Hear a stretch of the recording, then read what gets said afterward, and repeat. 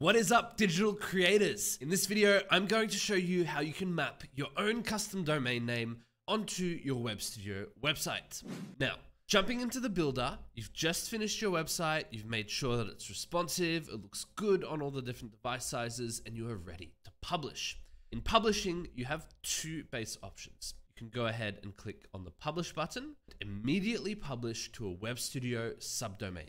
This is the wstd.io domain that you can see under the Publish tab. If you wanted to map your own domain name, you can do so by clicking on the Add New Domain button. Simply type out your domain here.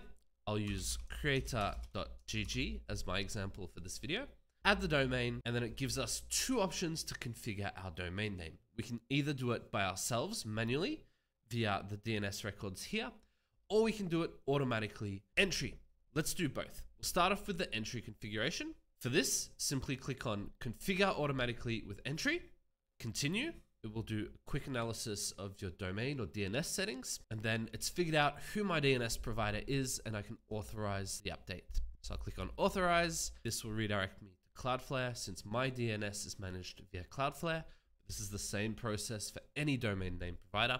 Click on Authorize, and then you can close that window. From there, you'll see a quick pop-up that says your domain is now configured. Click on Done.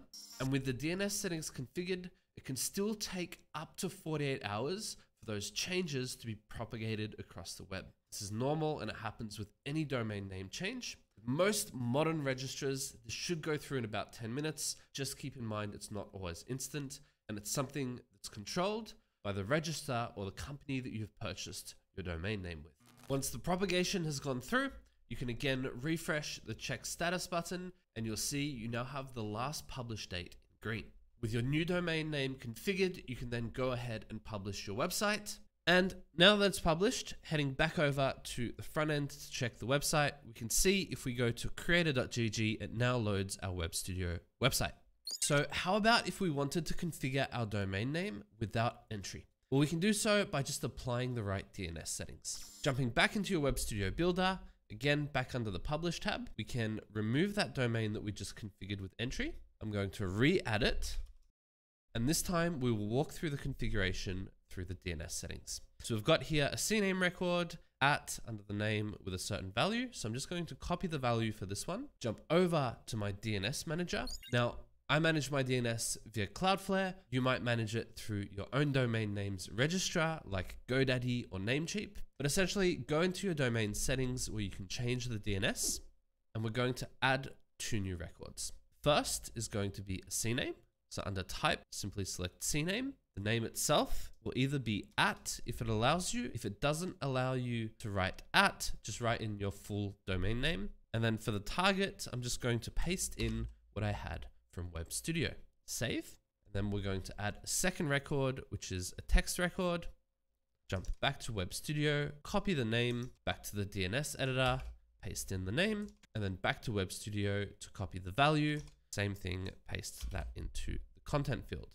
Go ahead and click Save. Jump back to Webstudio and check your domain name status. So again, it's going to take probably about 10 minutes. It can take up to 48 hours. And you can see on my end, it's gone through almost instantly on the new domain. And once again, I can then publish, and that will publish my live site. Now, some old registrars don't allow you to set up custom domain names on your root domain. So without the www dot. This is something that's still around, but it came from the old days where every website started with a www. There are two ways you can get around this without having to move your domain to a different registrar. First, and the easiest, is that you can go ahead and set up Cloudflare, and this will allow you to manage all of your DNS settings via Cloudflare, as we just demoed in the video. The second method is to set up your domain name to the www dot variant of your website, and then create a redirect with your domain name provider. I'll give an example of that in the article linked below, where I walk you through this exact setup for a registrar that doesn't allow you to change the CNAME record. But otherwise, that is pretty much it for this video. Thank you very much for tuning in. Let me know if you have any questions in mapping your own domain name or changing any of your DNS settings. And also let me know if there's anything else you'd like to see in a future video. Thank you very much for the time, and I'll catch you in the next one. Ciao.